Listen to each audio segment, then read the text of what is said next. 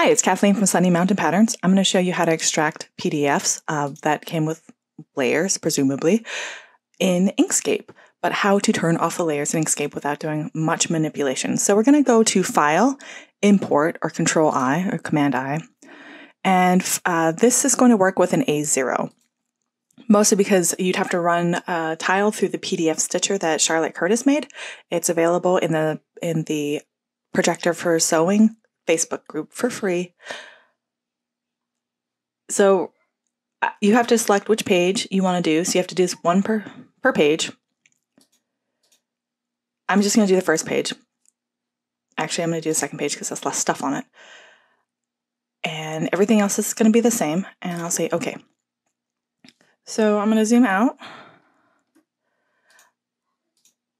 Now you're going to notice here that I have a bunch of stuff, and these are all the layers. But if you look down here in the layer box, there's only one layer because it doesn't import layers in Inkscape.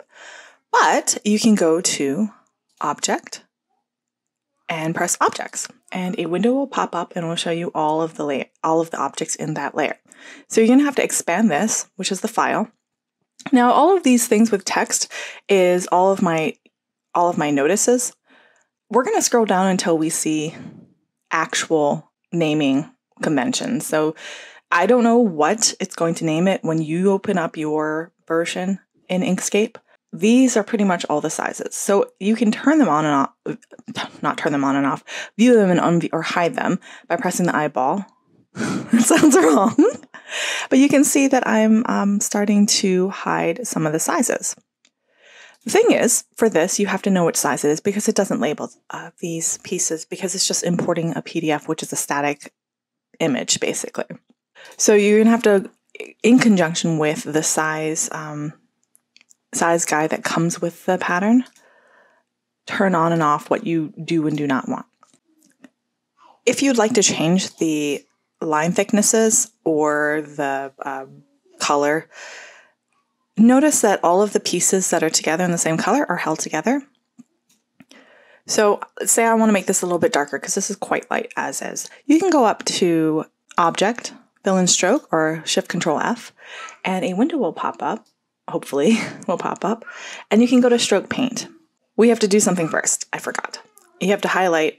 We're going to highlight both of these. Might as well do them at the same time. By shifting and clicking, you need to go to Path and Object to Path. There we go. Basically, this wasn't a path before. I was just reading it as an object. If you can do it without doing that, go ahead and try it. If not, go ahead and change it to path. We can click on one of the paths and then change the color. So this is going to be a dark color. If you want to use the color scheme down here, you have to press Shift and then click on the color. The reason being, if you just click on a color, for example here, it's going to do the fill. So no fill is the X, right? Aha. So now you have to actually click it. It says it's no path, but that's a lie. It's got a color. So we can select whatever color you want. If you don't like this color scheme and it doesn't work, doesn't make sense to you, you can change to a wheel. The wheel's a little hard to use because it's quite tiny. But say I wanted that to be a dark red. And then now you can see how this slider, I can move to the left to be really dark, or you can make this all black. It's your choice. So once you have this done, you're probably going to want to have this either projected to your projector as is. I've heard from Marta Godinskaya that you can just project this as is and then change the zoom, which is in the lower right hand corner, by typing in the zoom level. And that will work pretty equivalently to having a PDF. However, if you wanted to keep these features, you're going to have to do a few things before you print out a PDF. First off, you're going to have to realize that a PDF printed from this will not do layers. It will only come in exactly as it's shown, like it took a snapshot. Second off, you're going to have to change this little paper rectangle that showed up originally, which I will move this, and hopefully you can see this.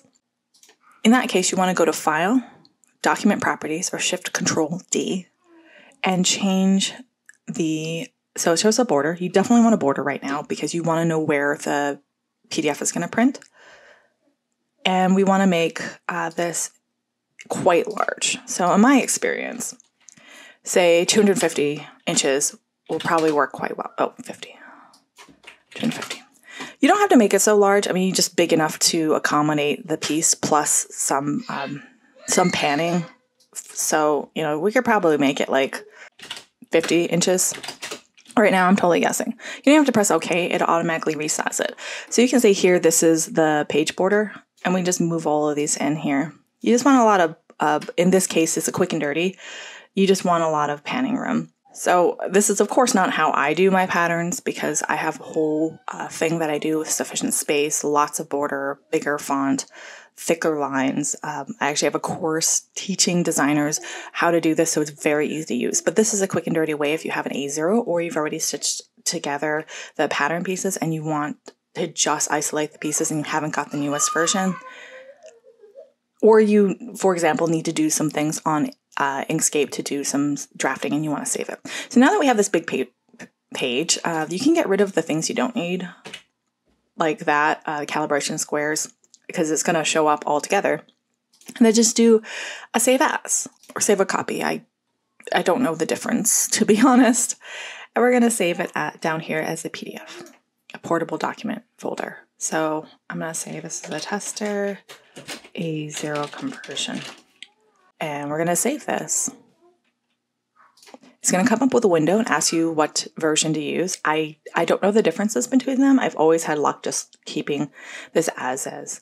So you say, okay, this is essentially what you can do to limit to only certain sizes if you're importing PDF and you cannot distinguish between the layers.